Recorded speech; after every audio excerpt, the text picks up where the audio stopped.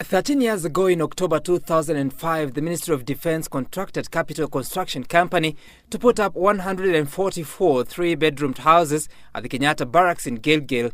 The contract was to cost 346 million shillings and was to be completed in 2 years' time. But that was never to be, and the completion date was extended to June 2009.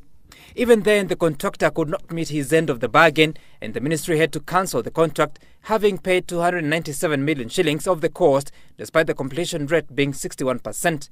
Another company was contracted to implement the remainder of the project upon revisions at an extra cost of 660 million shillings.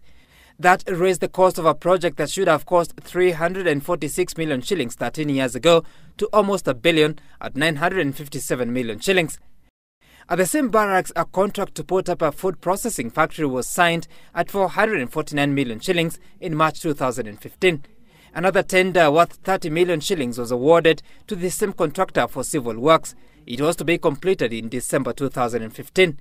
6 months later, upon review, the contractor had abandoned the site. 73% of the second contract had already been paid out. The Ministry of Defence awarded another contract for equipping of the factory at a cost of 373 million shillings. As of June 2016, no equipment had been delivered, according to the Auditor General's report.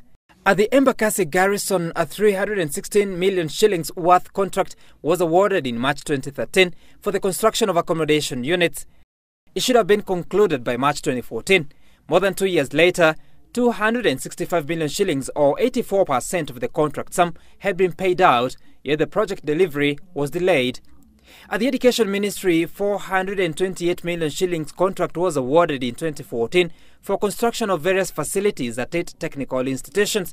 Despite an agreed completion period of 2 years, all contracts were behind schedule by the time of review by the Auditor General. 294 million shillings had already been paid out.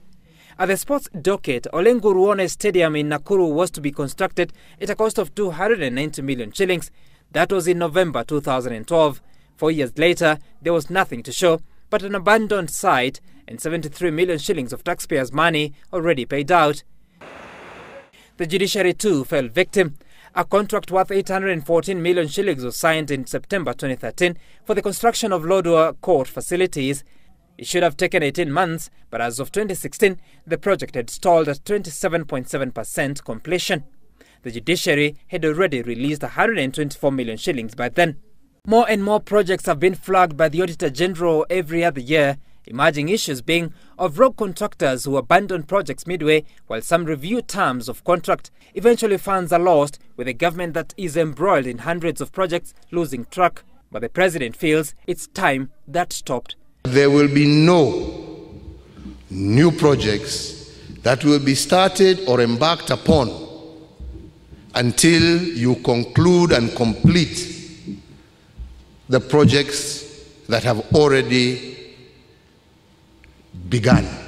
Over the years, the Exchequer has been releasing financing for projects, but weak monitoring and evaluation mechanisms by government agencies have cost the taxpayer value for money and timely completion. Gituku, Citizen Weekend.